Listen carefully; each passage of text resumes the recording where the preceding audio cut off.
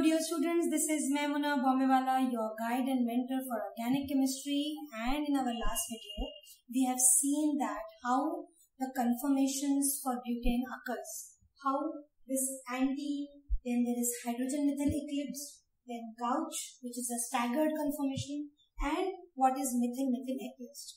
We have seen how the rotational isomers appear for butane, correct? In this video, we are going to understand the energy relationship of these isomers, right? So let us plot an energy profile diagram. We are going to talk about the potential energy versus, we are going to talk about the rotations of these isomers, right? We are going to talk about the rotations of these isomers with respect to the C2 and C3 bond. C2 and C3 bond, correct? Because we have considered these two carbons as our carbons on which rotation is occurring. And with that we created this anti-hydrogen methyl eclipse, gauche, and methyl eclipse form. How this anti-eclipse form will be seen? This is the most stable because the two methyl groups are lying farthest apart. So this will be anti, okay. Then anti will take in energy and become less stable, hydrogen methyl eclipsed.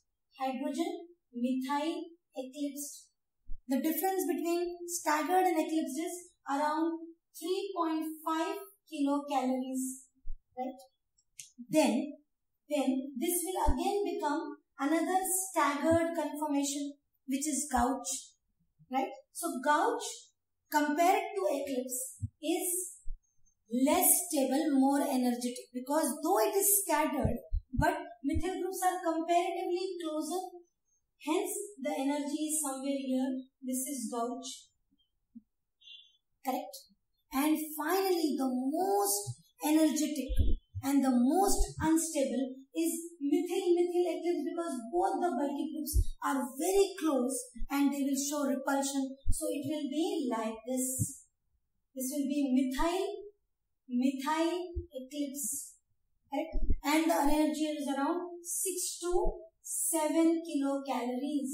So most unstable in butane is methyl eclipse, and the most stable is the anti form, which is the least energy, is most stability, and the highest energy, which is your methyl eclipse, is the least stable, right? This is how butanes undergo conformations, and what is the relationship of energy with respect to the rotational isomers.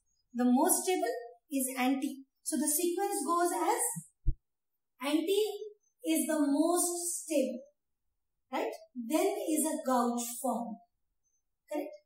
Then you have your hydrogen methyl eclipsed, and finally you have methyl eclipsed. Such a sequence can be asked in your national entrance exams like GPAT, right? Such a sequence can be asked. We'll be publishing more videos on the conformations of cycloalkanes. Keep watching and don't forget to subscribe this channel.